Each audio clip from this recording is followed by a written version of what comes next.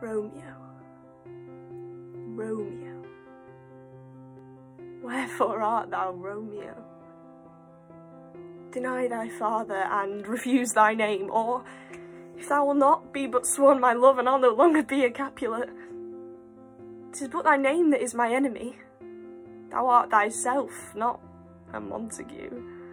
And what is a Montague?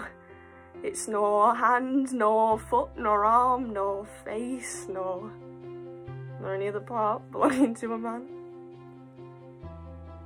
Oh, be some other name. What's in a name? That which we call a rose by any other name would surely smell as sweet.